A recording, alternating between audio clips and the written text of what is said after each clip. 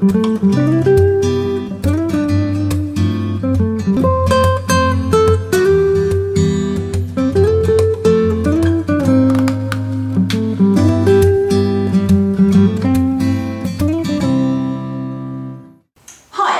to Birds with Bottle.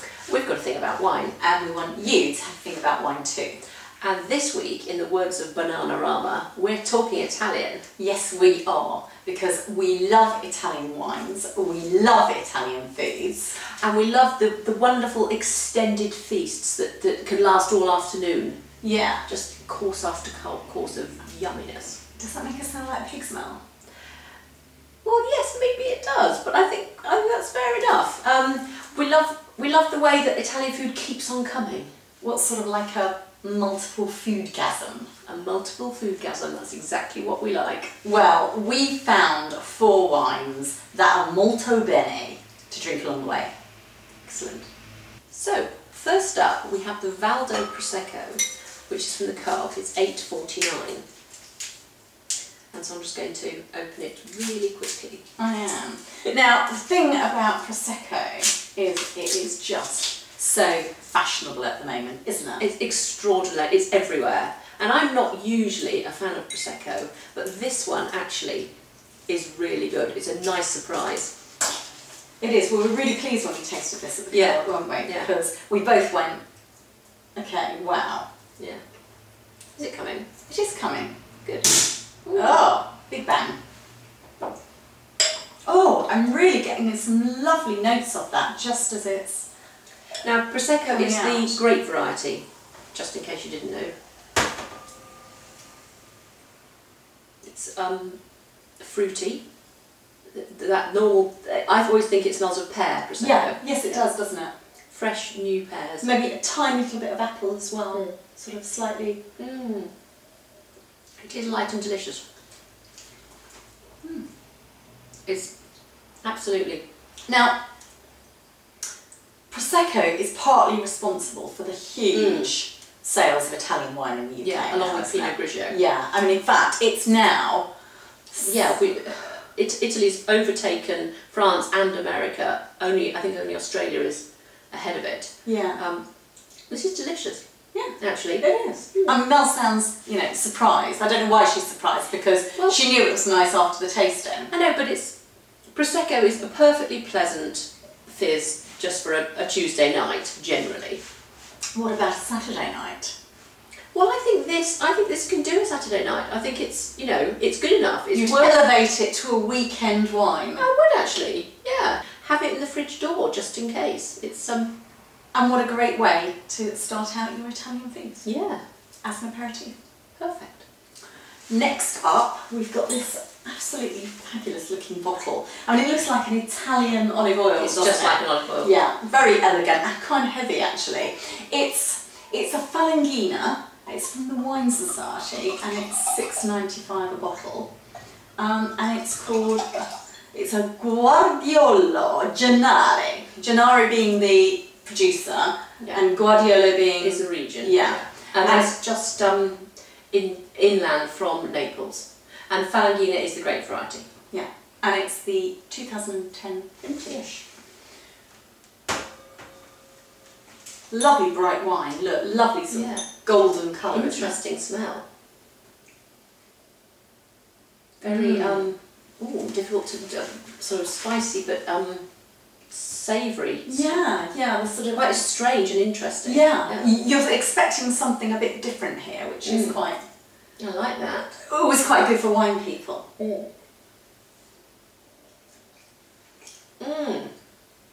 Gosh, if you're bored of Chardonnay and Sauvignon, taste this. This is a really interesting one, isn't it? Yeah, it's a tasty wine. Really tasty. I bet it'd be good with... Ooh, let me try it with an olive. I'm sort of getting kind of a bit of spicy character, but with some minerality as well. Is that like the deep southern flavour we're getting? Because this is right from down in the south. And the grape variety. Try it with an olive. It's almost like a sweet version of an olive itself, because it's so spicy and very interesting. Now, this will be not just good with your antipasti, but also good with something like a vegetable-based risotto, wouldn't it? Absolutely. Right, we're on to a red now. We've got Saluti. It's a Vino Rosso from Waitrose, and it's £5.99 a bottle. And it actually comes with no vintage. No. Now, I was first attracted to this wine because it went so well with my kitchen, because I am... Let me demonstrate.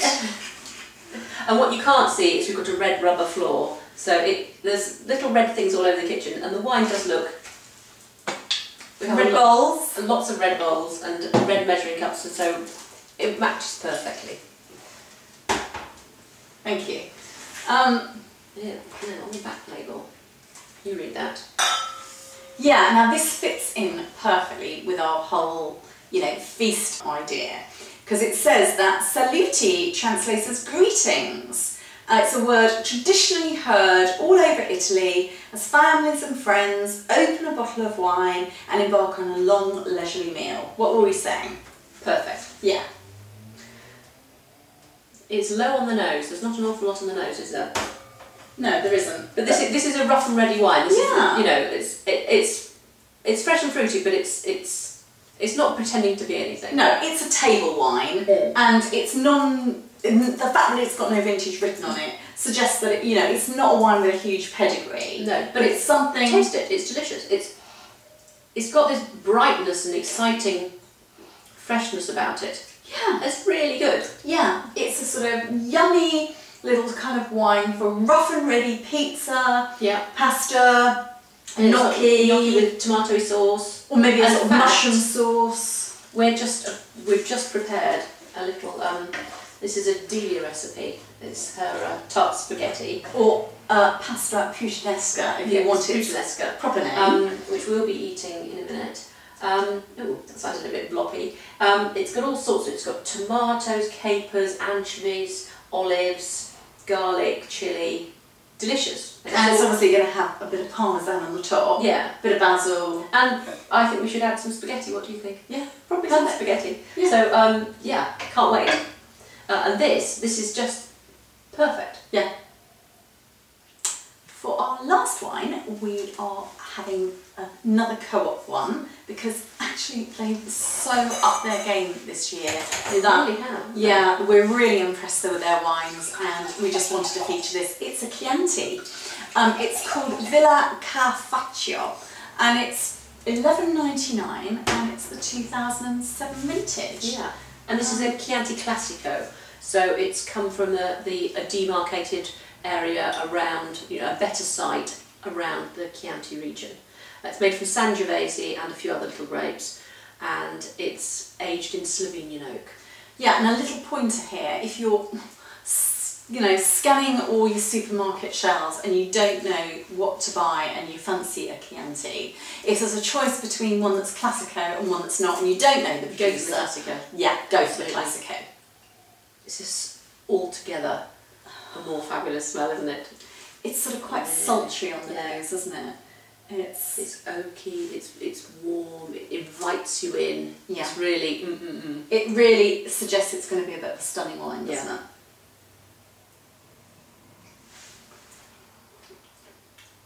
And it so doesn't disappoint. Oh, that is delicious, absolutely delicious.